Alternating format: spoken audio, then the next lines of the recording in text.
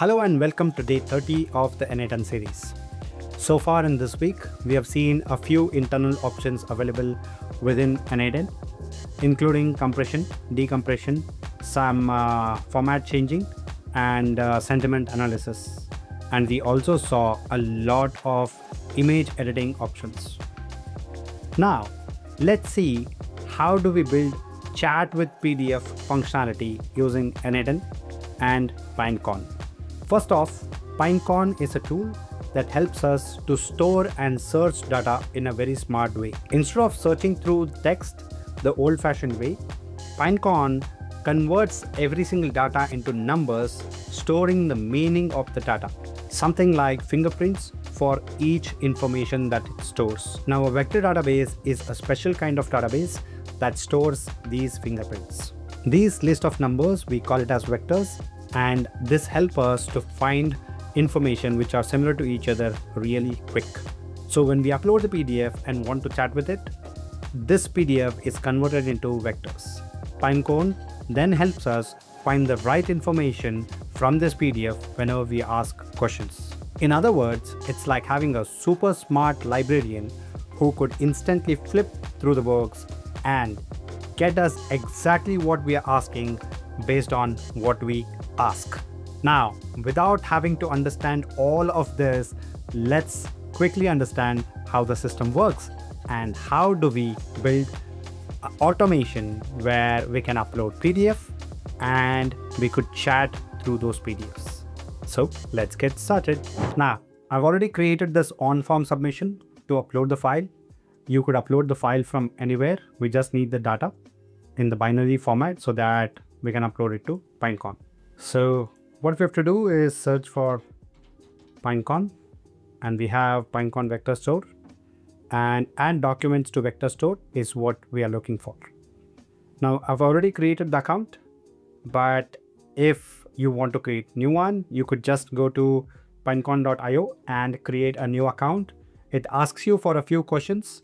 Just answer those questions, and as soon as you are registered on the portal, this particular pop-up opens up where you can just copy your API key, come back to n8n, click on create new credential and add it over here. I'll just mention this as 1000 days video. Click on save. You can see connection tested successfully. Once that is done, operation mode is insert documents, and we have to create an index. Now let's go back here, close this, and we can create an index from here. Now I'm going to name this as 1000 days. You can give any name to it, and you have a configuration over here, and we are going to use OpenAI. I'm going to use text embedding 3 large, which has a larger dimension. Okay, so I'm going to choose this as 3072. Okay, and scroll down and just keep everything else as is, and deletion protection, just enable this. So what this does is, when enabled, prevents any user from accidentally deleting this index. Termination protection must be disabled before deletion. Okay, in this case, as this is just a sample, I'm just going to disable this. I'll click on create index. Okay, it takes about a few seconds and this is all ready. Now let's go back, and I am going to use this 1000 days. Okay, and embedding batch size, we'll leave it to default 200. Go back, and we have embeddings and document. So embedding, we are going to use embeddings from OpenAI, and we will use the same account. Model, we have to use large because that's what we have chosen here. This has to match, right? The dimension over here needs to match with whatever we are selecting here. So each of this has its own dimensions, which each of this has its own dimensions. Large is the one which can take up to 3072 dimensions. Small one has somewhere around 1080 or so.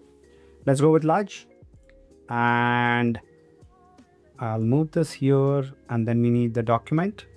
Okay, default data loader is what we are going to use, and JSON load all input data will be as is.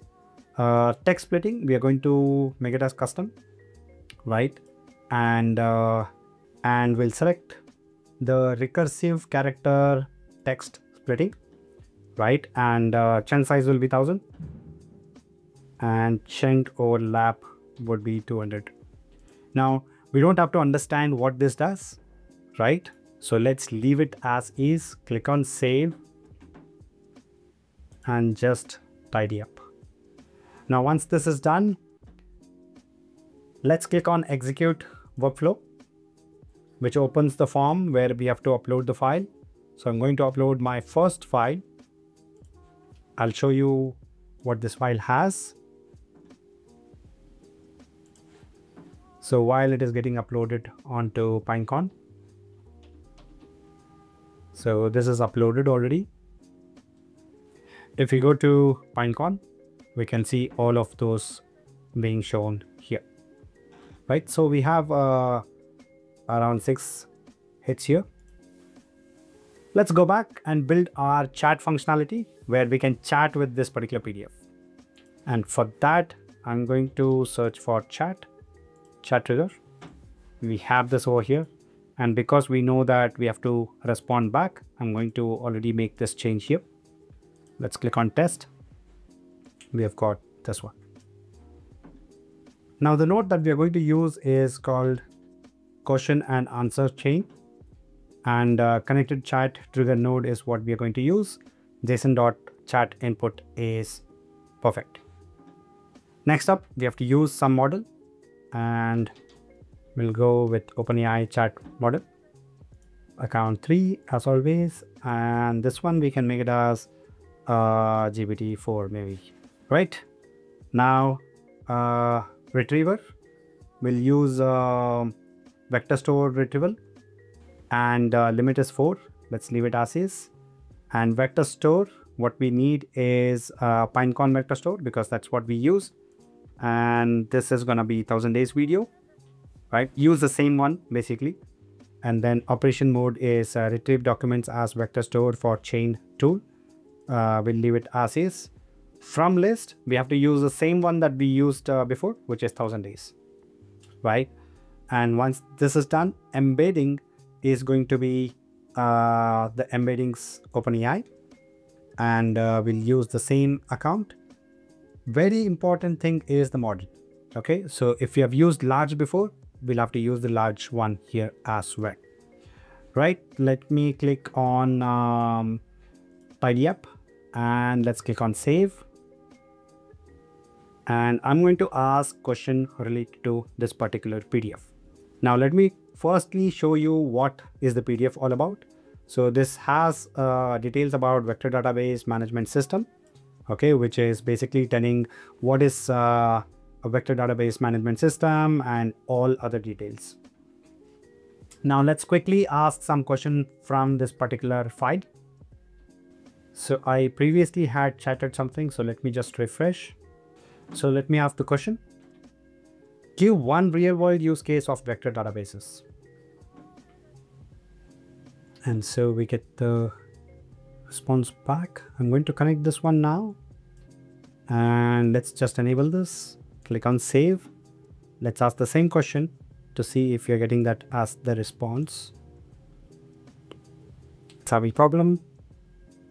Let's ask this again. Nope, something wrong here. Oh, I have not corrected this. Now let's ask this question. Give one real world use case of vector databases. And we get the response here. One real world use case of vector database is in geospatial application. Two-dimensional points such as location of the end user and points of interaction can be represented as vectors and so on and so forth. So let me just connect this, enable this, go here, put this as response, and wait for user's reply should be disabled. Click on save, and we are all set. Now let me just refresh, and I'll ask the same question again. Let's see if we get that as the response. Okay, so you can see here, One real-world use case of vector databases is in similarity search of images and videos. This process typically includes image normalization in terms of size and pixel values and feature extraction prior to vectorization. Now let's go to the book and see if these things are available. I think it's somewhere over here. Yeah, so you can see here similarity search in general, and then image and video similarity search. So this is one of the use case. Let's see if it gives us like voice recognition or chatbot and long-term memory kind of things. So let me ask it, any other use cases? So let's quickly check. Yes, besides the business use case mentioned, there are several other use cases described. For instance, vector data has various usage scenarios. All data objects that are vectorized in a meaningful way may be used in approximate similarity search, which forms the basis for virtually all retrieval operations in a vector database. Example of such use cases include storing and comparing modular structures, comparing rentable apartments, and so on and so forth. Right? Now, why did I upload the data from the form? The reason being, we can automate this entire process, right?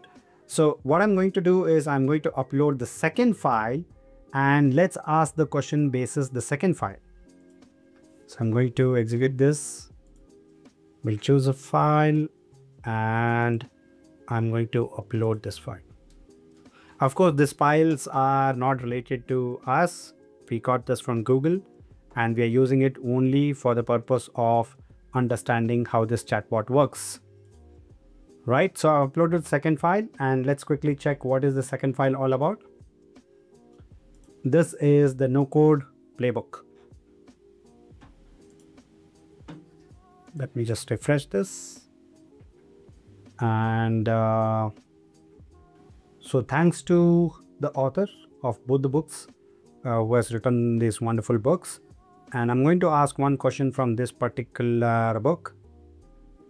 And that's gonna be, now I've not changed any other thing and just uploaded the file dynamically, and the chatbot will start responding basis the second book as well. So one of the key challenges in scaling no-code adoption is the gap between supply and demand of software developers. As the overall developer population is not limited, this results in a growing challenge to meet the demand for new digital solutions. Now, let's quickly go to the book and find where is this coming from. Now I'm going to search for challenge. Oh yeah, it's over here. So the gap between supply and demand of software developers is increasing. According to analyst firm IDC, the overall developer population was 26.2 million in 2020, roughly half of whom were full-time developers, and so on and so forth. So you can see that the detail is coming from this particular section. So that's how you build a chatbot that can respond basis the PDF that you upload. Now, there was no technical knowledge needed at all. All you had to do is create an account on Pinecone, get the API from there, connect it on n8n, and you are all set. It took us less than 10 to 15 minutes, I believe. So, if you have PDFs that you want to keep chatting with, build this chatbot yourself. If you find this helpful, please share it with as many people as possible, because we are making tech accessible to a lot of people. We want all your support to ensure this knowledge reaches wide audience. Thank you for watching, and I will see you in the next one.